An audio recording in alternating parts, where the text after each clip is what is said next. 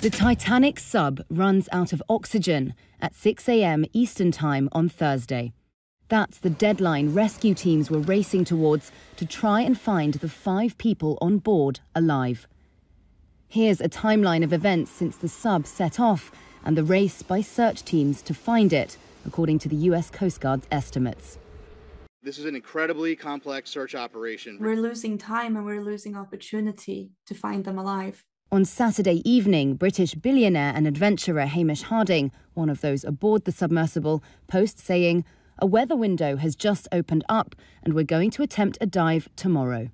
He doesn't post on Facebook again. At 8 a.m. on Sunday, the Titan Submersible begins its descent, triggering the 96-hour countdown, which is the window of oxygen supply the vessel has from the time it's sealed. It should be a 2-hour descent to the wreck of the Titanic, which lies at a depth of 12,500 feet in the North Atlantic Ocean. But 1 hour and 45 minutes after setting off, communications between the sub and the surface vessel are lost. The submersible has been scheduled to return to the surface at 3 p.m, but it fails to appear. The Coast Guard is notified at 5:40 p.m. By Monday, US and Canadian ships and planes are swarming the area, some dropping sonar buoys that can monitor to a depth of 13,000 feet. Search teams stress that this is a remote area and a challenge to conduct a search. Officials also ask commercial vessels for help. On Tuesday, more people on board are named. Pakistani-born businessman Shahzada Dawood and his 19-year-old son, Suleiman.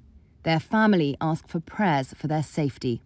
Later on Tuesday, noises, reported to be banging sounds, are detected over several hours by a Canadian aircraft, which is equipped with gear to trace submarines. Reports suggest the banging sounds came at 30-minute intervals. Hamish Harding's friend says hopes are not high. As it stands right now, it would be a miracle if they are recovered alive. At 2 a.m. on Wednesday, the US Coast Guard announces it's deploying remotely operated vehicle searches to the area where the sounds were detected. The data is also sent to US Navy experts for analysis, while a French research ship equipped with a deep-sea diving vessel makes its way to the search area. The surface search is now approximately 2 times the size of Connecticut, and the subsurface search is up to 2.5 miles deep, exponentially expanding the size of the search area. 6 a.m. Eastern Time on Thursday, the 22nd of June, is the rough deadline for when the vessel's air will run out, according to its specifications. But experts say the air supply depends on a range of factors, including whether the sub still has power and how calm the people aboard have remained.